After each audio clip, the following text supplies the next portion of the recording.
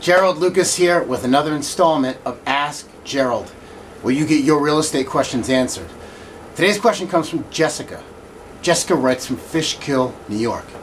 Jessica writes, Gerald, my daughter has been working for 10 years since college and still can't afford to buy a home.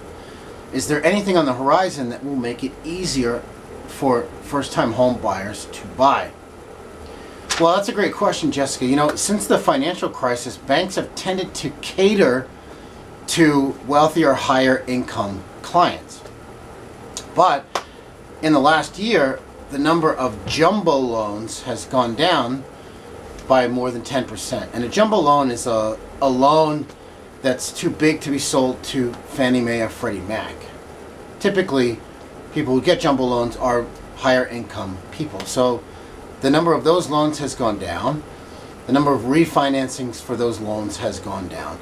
And with the new tax law that limits state and local tax deductions, it's made it a lot less advantageous to buy a bigger, more expensive home and therefore get a higher mortgage.